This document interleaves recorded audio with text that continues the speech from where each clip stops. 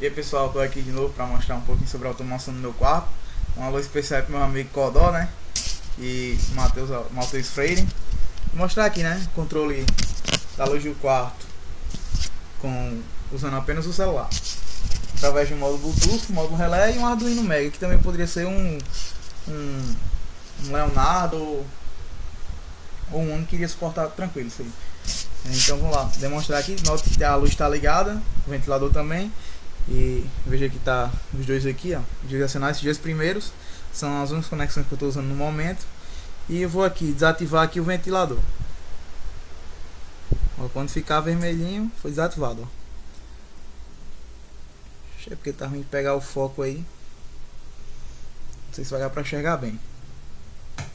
Liguei novamente o ventilador. Agora eu vou apagar a lâmpada. Apaguei a lâmpada do quarto, acionar a lâmpada do quarto.